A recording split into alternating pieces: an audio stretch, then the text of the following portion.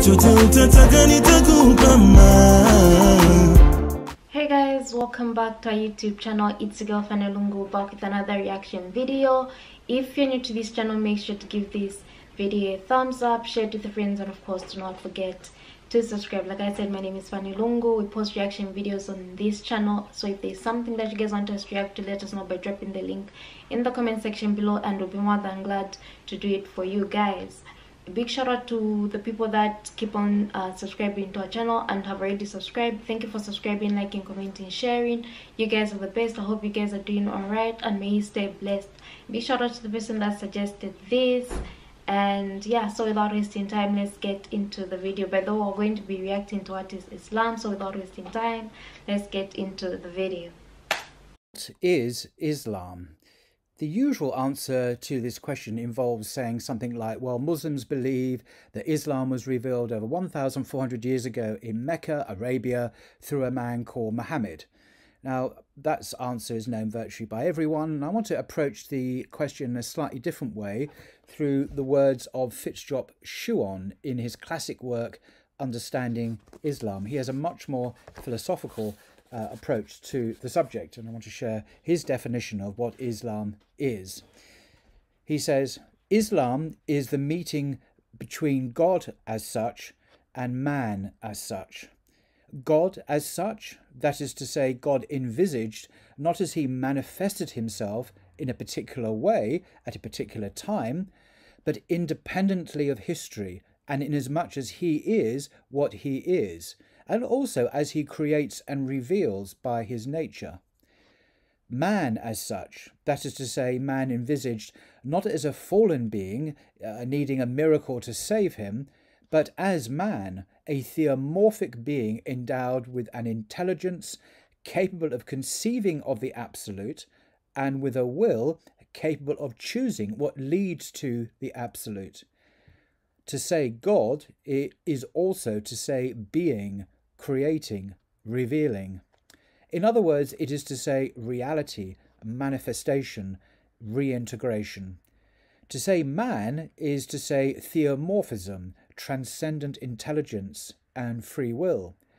These are, in our meaning, the premises of the Islamic perspective, those which explain its every application, and must never be lost sight of by anyone wanting to understand any particular aspect of Islam. Man thus appears a priori as a dual receptacle made for the absolute, with a capital A, and Islam comes to fill that receptacle, first with the truth of the absolute, and secondly with the law of the absolute.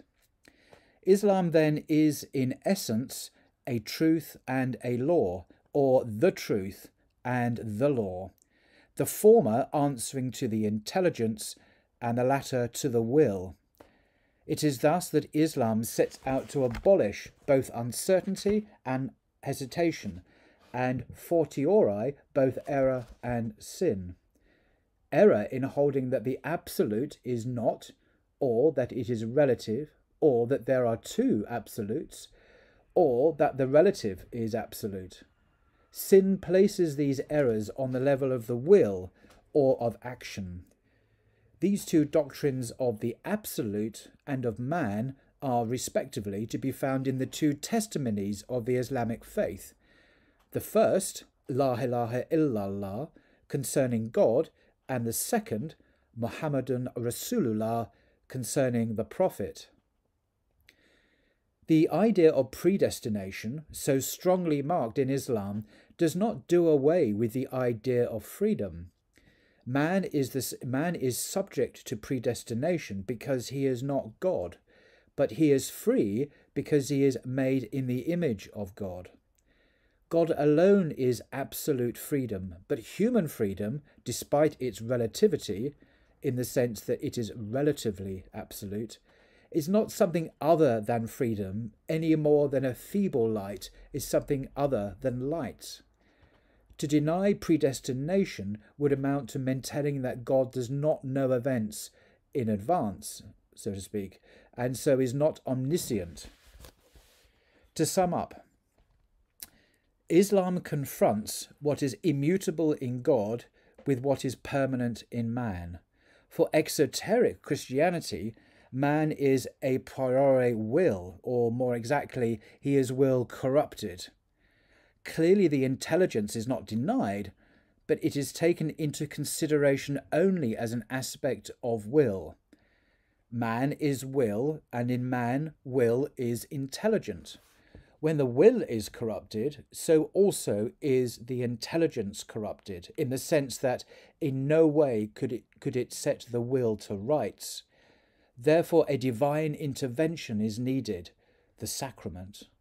In the case of Islam, where man is considered as the intelligence, and intelligence comes before will, it is in the content or direction of the intelligence which has sacramental efficiency. Whoever accepts that the transcendent absolute alone is absolute and transcendent draws from this its consequences for the will and is saved. The testimony of faith, the Shahada, determines the intelligence, and the Islamic law, the Sharia, determines the will. Now, I could go on. This book is full of the most extraordinary, penetrating theological, psychological insights into the nature of faith itself and of in its Christian expression as well. Now, I don't necessarily agree with everything that the writer states, but he is certainly worth reading for a very different and refreshing perspective on the nature of Islam. Until next time. Love this video and the fact that not everyone is going to agree with everything that you believe in or everything that's written in the books, but he's still reading the definition of what the religion really is, and is not really saying, but I think it's this. He's reading it from someone's point of view. It's not all about someone's point of view. It's allowing yourself to learn from others as well. You get a different perspective. Like he said, you really get a different insight concerning many matters if you open yourself to educating yourself through books, through people, through different sources of material out there. I really loved the definition of this, and would love to hear other people's definitions as well, that are not just all about criticizing and tarnishing and just embracing the information that they're getting. I hope you understand what I'm saying, and if you have comments, feel free to comment in the comment section below. If there's something that you want us to react to, let us know by dropping the link in the comment section below, and we'll be more than glad to do it. And a very big shout out to the person that suggested this video. And yeah, make sure to give this video a thumbs up, share it with your friends, and of course do not forget to subscribe, and I'll see you in the next reaction video.